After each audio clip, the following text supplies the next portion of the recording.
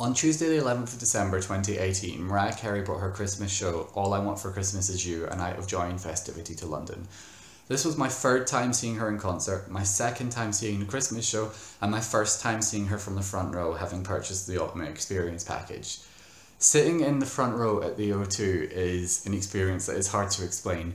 Turning around and looking at the huge crowd behind you really creates an understanding of how awesome it must feel to have so many people come to see you as a performer. I went to this concert by myself, which is not unusual for me, I do that quite a lot. What was unusual was that I spent time talking to those sat around me when I arrived. It sounds obvious, but anyone who purchases one of the upgraded tickets is going to be a huge fan. These girls knew about the new manager, the stage manager, the bodyguards, way more than I did, which was in some ways quite intimidating, but I have to say they were all really pleasant and lovely to speak with. When Mariah appeared on stage, the girl sat next to me and I kept saying how unreal it felt. The previous times I'd been to see Mariah, I'd been way at the back or at great height, so to have her no more than 15 feet away was an experience in and of itself. If my night had consisted of only seeing the show from the front row, my night would have been made. However, the stars aligned and I think I ended up getting way more from the experience than most could ever dream to. During O Santa, there was a point where a lot of people on both sides of me were filming and taking photos, which I have no problem with. I took several nice pictures myself, but at this point, however, I was engaging with the stage and singing back. Mariah noticed my participation, looked me dead in the eye and sang at me for about 5 lines of the song, it was super intense, but it was really cool. I was asked the other day if I did anything embarrassing in front of Mariah, and my initial reaction was to say no, but that's not entirely true. It's kind of a funny story, and it was a huge part of my night, so in the name of honesty, towards the end of the second act, Mariah performs Here Comes Santa Claus, and a Santa with a sack of small gifts comes out on the stage. The Santa and the dancers throw these small presents into the crowd at random directions, and I honestly don't know how anyone catches any of these smaller things, but there you go. As the song progresses, however, Mariah goes into the sack herself and produces a lamb, and in a second, and well, guess who caught one? I have to attribute this to not having my phone out at the appropriate time and having been previously seen participating. There's footage online of the lambs being thrown from the stage at me and the girl next to me from several angles. What you don't see, and what I haven't found luckily, is the brief tug of war that ensued when we both caught the same one. Luckily, a security guard picked up the other and quickly gave that to her. We apologised, laughed it off, returned to being grown-ups. So, to return to the question, did I do anything embarrassing? Well, yes, only if you consider fighting a mother over a plush lamb embarrassing, then sure. I, however, maintain that it was worth it, and I would do it again. There's only a couple of lambs thrown, and that's such a special keepsake.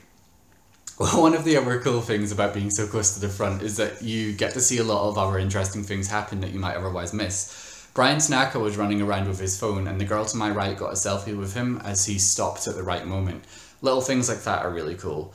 Getting to hear The Distance live as something new from the Caution album was a treat. When we got to All I Want for Christmas, the audience were on their feet and you could really feel the positivity in the room. If the night had ended there, I could have gone home a happy boy, but there was more to come yet. Part of the package is the opportunity to have a photo of Mariah, so after the show. So I want to interject here. I'd even made the mistake of referring to the Ultimate package as a meet and greet myself, as had the staff at the O2, who all gave us wristbands with M&G written on them. This wasn't accurate. The package clearly lists it as a photo opportunity, which honestly I'm fine with. I know a lot of people want to have a minute or so to share their story, but I was quite happy to do a quick introduction, get the photo and move on before I embarrassed myself. While we were waiting in line, Mariah's bodyguard Larry, who was hilarious intentionally or not, essentially said we'd get about 10 seconds each. This was clearly quite disappointing to a few people there, but I have to say there were a lot of people waiting, way more than I would have thought possible for the limited number of packages available. If everyone had had a minute or so, we would have been there all night, and really that's a lot to ask of anyone, so I wasn't particularly upset. Once it started moving, the line actually moved fairly quickly. Backstage at the O2, there's a lot of framed signed memorabilia on the walls. There was stuff from Whitney Houston, Jason Derulo, Taylor Swift, like a lot of big names in this hallway, and so to look at these while we were waiting, it was really cool to see. So myself and one of the girls from my row, we get to the front of the line. Larry sends her through first. Now again, this process is meant to be fairly quick. Fairly quick that is, unless Mariah decides to halt proceedings. The girl in front of me had an awesome set of Mariah-themed tattoos, and Mariah insisted that someone bring over a phone so that they could get a photo, possibly for social media or something.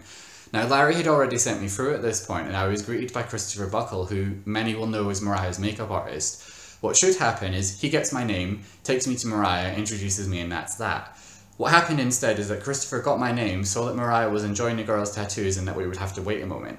This meant that I spent a moment talking with him as well. I didn't say anything overly insightful, as I wasn't really expecting to see him, let alone speak with him. I said to him that it was probably going to be quite a long night for them all, as there were still so many people in line, and he stroked my arm and he was asking if I was nervous, and you know, surprisingly I wasn't. Like, I was kind of expecting to be a bit of a state, but honestly I was holding it together very well. And then it happened. So we walk over to Mariah and Christopher says, "Mariah, this is Callum," and Mariah says, "Hi Callum, nice to meet you." Now, we had been previously warned not to touch Mariah or do anything, which again I was okay with, as I don't want to humiliate myself, and doing nothing is fine. I'm really good at doing nothing. However, as soon as she started speaking, Mariah grabbed my hand and she held it for the entire time we spoke. I didn't say a lot, I just said that I'd travelled from Scotland and that I'd had a really good time and that I was really enjoying Caution, and she was so sweet and lovely, and with that she put her hand on my shoulder, 2 photos were taken, she thanked me again, and we were done. All in all, I couldn't have been happier. I think the whole experience lasted maybe 20 to 30 seconds or so. It wasn't as sharp as 10 seconds, but I didn't outstay my welcome either. More than that, I really liked the photo I got. I was terrified of looking awful, but I look passable. Mariah looks lovely. And all in all, this was the perfect end to an experience I will never forget.